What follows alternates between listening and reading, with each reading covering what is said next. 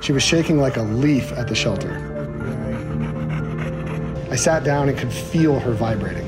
Still shaking a little bit, sweetie. I knew we had to get her out of there.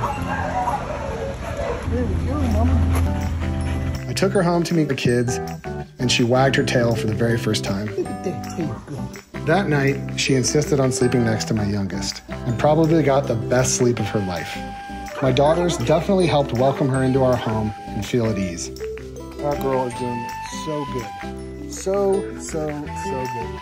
Yes! This is our first day of kisses. She was so gentle with Emmy and Shiloh. They just love each other. What are you guys doing? Are you guys just hanging out?